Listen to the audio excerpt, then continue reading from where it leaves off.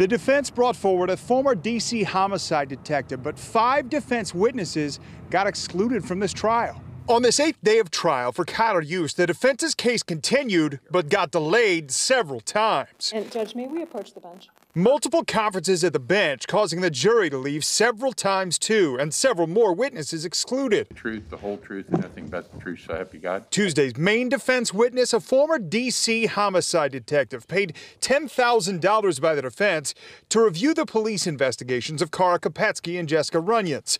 He highlighted a problem with an off-duty Kansas City police officer investigating the case. Why is that problematic? Well, there's the old adage that if it's not documented, it isn't done. And so information that he may or may not have been getting was not making it into the official record. And you probably also reviewed the But the prosecution tried to dissect his testimony, essentially going over all the evidence again. We know that the last call that Kara accepts before she walks out of her high school is from that man sitting right over there, isn't it?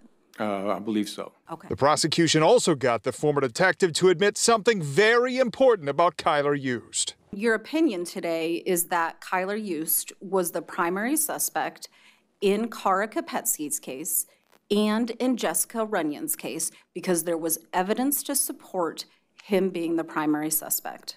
That is one of my opinions, yes. No further questions. The defense has a couple of more witnesses. They said earlier this week they could rest tomorrow, which means we could have closing arguments. Then the jury could get the case.